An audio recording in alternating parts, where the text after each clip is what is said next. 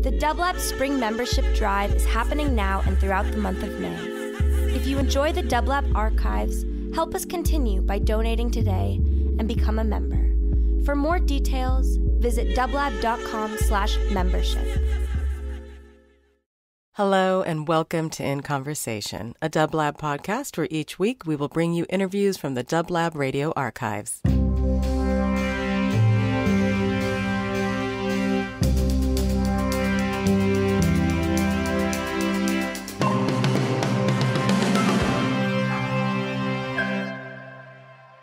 Good morning, Terry. Hey, how are you, Carlos? Really well. Thank you so much for coming through. And Eric, appreciate it, man. My pleasure, baby. En route from one hotel to the next. Oh, please, let's don't talk about hotels or record companies. We've been instructed under counsel. You know, or airplanes. Well, airplanes, yeah. That's always another kind of dilemma, but hey. Yeah, well, great to have you back here in California. We're broadcasting live right now over the World Wide Web, but California, weather's nice. People looking forward to the concert tonight, and thank you for coming through, man. Oh, yeah, we're going to be at the Atlas Supper Club over on Wilshire Boulevard, and we'll have the quintet with us. Eric and I are the only ones that got up this early, so there's just the two of us here right now. But tonight the full band's going to be blowing, and it's going to be... we're going to try and make it as interesting for everyone as we can. Yeah. Beautiful. It was wonderful last time. 2 nights. First at the World Stage, Billy Higgins' spot. Then at the Atlas, which is at 3760 Wilshire Boulevard. For those of you out there catching this stream and in Los Angeles or close enough that you might be able to come out, it's going to be really nice. So the other pieces that are coming, you have a reedsman, you have a percussionist. Yeah, Rich Fedoli doing soprano saxophone, tenor saxophone, and flute, and Aleo Poveda on percussion, and Dave Onderdonk will be playing the electric guitar for us. Great, and so tell us a little bit about your travels. You're back here in LA. You have to make it up to San Francisco tomorrow, and any interesting things happen to you while you've been on the road traveling around a lot? Well, we couldn't check into our hotel this morning, as you know, because you were with us, and they started talking trash about, well, we don't have rooms for you till 1 o'clock. Right. But aside from that, the usual ups and downs of road travel, generally speaking, what happens is that the preparation is a complete drag, but once you get on the stage, it kind of makes up for it. It's just that, getting from the hotel to the stage, from the stage back to the hotel, from hotel to hotel, from city to city, that can begin to wear on you after a while. But, we have examples like Duke Ellington and Count Basie and Stan Kenton and Louis Armstrong and the people who made the road a way of life and who actually thrived on the challenges. And so we're trying to kind of follow in their footsteps and keep the faith. Beautiful. And keeping the faith, we are heading to the mosque in a little bit, which is something that Terry always makes sure happens where he does travel city to city. So that's a beautiful thing as well, to keep yourself centered while in these different spaces and energies in these cities, One thing I definitely wanted to talk to you about, and it relates a lot to dublab, are the remix projects and exactly how much involvement in them you have, if any, or what you feel about them in general, because you collaborate with your fellow musicians and put together songs and arrangements and things like that, and then they get turned around and upside down. And how do you feel about that? Have you had any involvement in any remix projects that you've enjoyed? The last time when Timepiece was out, there were some remixes done on Love Theme from Spartacus by 4Hero, 07, and they're both from the UK, and by two gentlemen from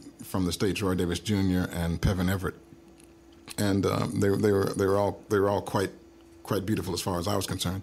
My special favorite though was the mix that I did with Pevin Everett, because we approached the tune in a completely different way, and he reharmonized the piece.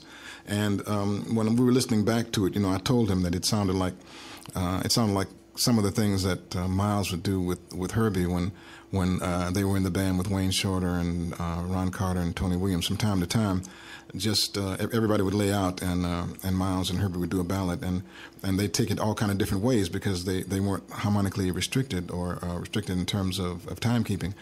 And I felt that the remix that was done with Pevin Everett was along those lines. You know, it wasn't Miles and Herbie, but it was Terry Callier and Pevin Everett, and it was all right with me.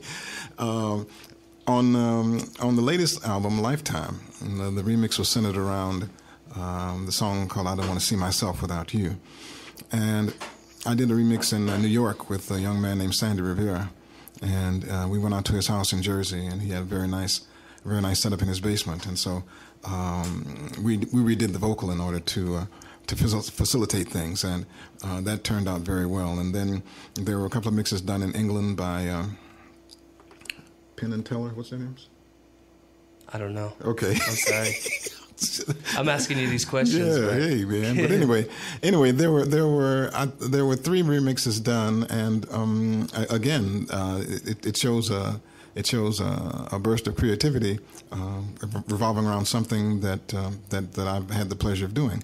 So, you know, you feel kind of appreciation for having, generally speaking, younger artists finding your work interesting enough to work with, finding your work interesting enough to redo and put their stamp on. But the basic thing is that they want to be part of it, and they want to get a piece of that pie and be in the mix. So I look forward to the remixes and seeing what ideas that the other artists, the remix artists, have, and how they're going to change things and how things are going to be set up. Mikey Ben did a couple of mixes. He's from the UK, and Mixes by Mikey is the moniker he goes by. Yeah. And he did two remixes. One was pretty much a straight dance remix, but then he did a kind of jazz oriented refurbishing of the tune that I thought was just tremendously creative. And generally speaking, this is what happens when people. When the remixes are done, you know, you get ideas for other approaches to the music, and some of the things that have appeared on the remixes have, some of the ideas from the remixes on Spartacus from Timepiece came to fruition with some of the tunes on Lifetime, and in like manner, some of the tunes that are some of the remixes, ideas that are done on I Don't Want to See Myself Without You will hopefully be on the next album, although. The way things stand between the record company and I right now, I'm not sure that there'll be a next album. And I'm not supposed to say that, but right. You know, people say they want the truth from you, but then when you start telling them the truth, they start running from you, or hitting you, or throwing stones, or telling you to stop that. Well, don't just say that. Say it over the whole internet, because you just said it in a big way. Mm-hmm. The question I have also is just about do those styles that you come into contact with through the remixes ever make you feel like you want to explore any of the dance culture or of the more electronic based or sample type music, and do any of the arrangements? I mean, obviously you said you take from them at times, but mm-hmm. do they ever kind of make you feel bright about what this generation is doing? Absolutely, because you have to stay abreast of what's happening. I was lucky enough to work with a man named Charles Stepney, who was a fantastic instrumental arranger, vocal arranger, and writer, composer, and producer. Greatest ever. Right. Well, yes, sir. And he worked with Rotary Connection and with the Dells and with Terry Callier and with Earth, Wind, and Fire. And some of the most beautiful vocal arrangements that Earth, Wind, and Fire did, like For Reasons and After the Love Is Gone, and those kind of deep harmonic presentations. A lot of that was done. A lot of those arrangements were done by Charles Stepney. And one of the things that he said was that it was very important. It was critical, as a matter of fact, to be abreast of what was happening currently in the musical world. But when it came time to make your record, you had to be yourself, and that way you wouldn't have to flinch when 10, 15 years down the line your records were replayed. And that was not only instructional and a thing that a mentor would say. It was also prophetic, because the work that we did in between 1972 and 1975 has recently been re-released by MCA Universal over in the UK and in Europe. The 3 albums we did for the Chess Cadet label, Occasional Rain, What Color Is Love, and I just can't help myself, are all back in print now in the CD format. And listening to them, listening to those CDs, it's as though they were recorded the day before yesterday. And so what Charles said about staying current but being yourself is very critical to the longevity and the success of an artist. I think that, providing, God willing, that we get a chance to do another CD, there will be some more. It's a progression. Timepiece was the first album I'd done in about 15 years, so there were some things I needed to say, and there was a certain format that I needed to use to say those things. Lifetime was kind of a settling in, so there are more up-tempo things and more of a look toward the world rather than a look within. Lifetime deals with the problems of the world as we face them day to day. Timepiece deals more with things that as we would like for them to be. You see, and with tunes like Brotherly Love and No More Blues. Lifetime, on the other hand, deals with things that are in your face every day, like Nobody But Yourself to Blame, and cuts of that type. So, right. It's a process. So, as I say, God willing, if we have a chance to do another CD, it'll be a step forward, hopefully, and it will also present even more of a closer look at the world and the way things are and the problems that affect people, and offering also some solutions. I had a friend in Chicago who used to say that he was very weary of hearing people running around shouting fire because he knew there was a crisis. What he wanted to hear was someone running around shouting exits, or as my interpretation of it was, suggesting solutions to those problems. Solutions, yeah. Right. So exits. Right. Right this way. Here's the bucket full of water that you can put out that fire with. Yes, sir. Speaking of the past, I would really love it if we could just enter into one more piece. And sure.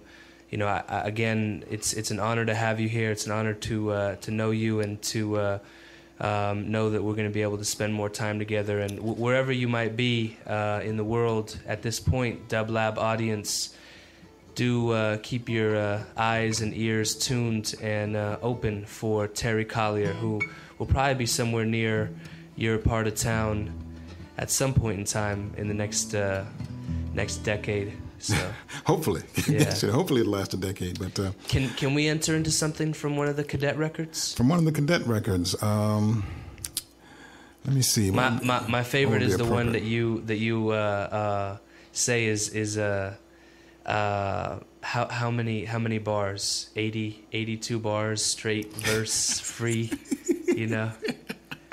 Yeah, Alley Wind song. But, I don't know if I can remember all the words to that, Carlos. That was when I was young and quite in. So do we want to bring Eric back in, or you want to do one solo? At least in the conversation out there, I can do one from the. Can you do Part of Dancing Girl? Yeah, we can do that.